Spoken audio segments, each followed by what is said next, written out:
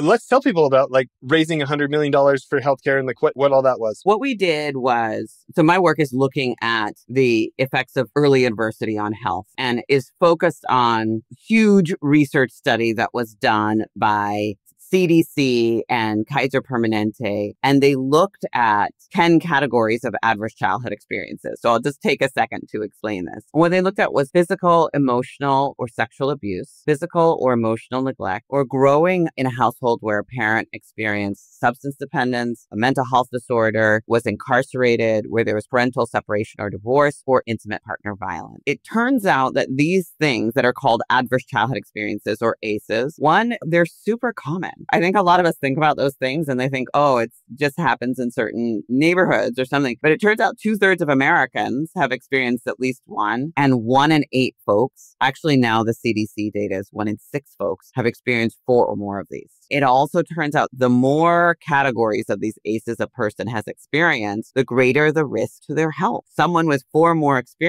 ACEs has double the risk for heart disease, which is the #1 killer in the US, right? So we see increased risk for things like diabetes or autoimmune disease. And then some of the things that we're more familiar with, like depression or substance dependence or anxiety, etc. In my role, when I came in as California Surgeon General, there was no systematic way doing early detection and early intervention we do for all these other health conditions. Because what we now understand is that the connection between this early adversity and increased risk for all these different health outcomes is that when we experience something stressful or traumatic in childhood and we don't have enough adequate support, that it can change the way our stress response is wired. It can lead to this prolonged activation of our body's stress response, and that affects so many of our systems: brain development, hormones, metabolism, even the way our DNA is read and transcribed. I was able to take this research and really look at what is the cost.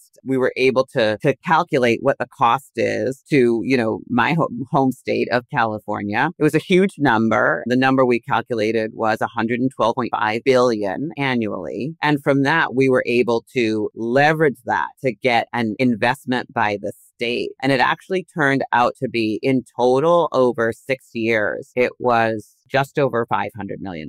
It's a lot of money.